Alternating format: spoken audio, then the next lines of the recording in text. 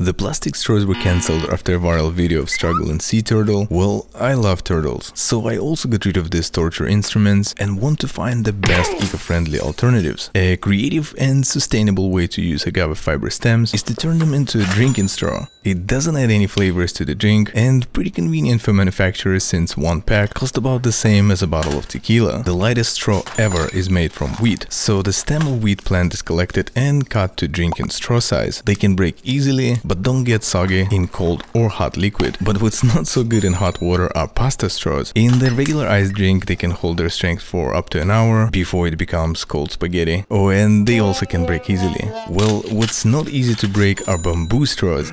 They are organically grown in jungles, so each straw is unique and the sizes are different. Works great in tropical style drink. And they also can be easily cleaned.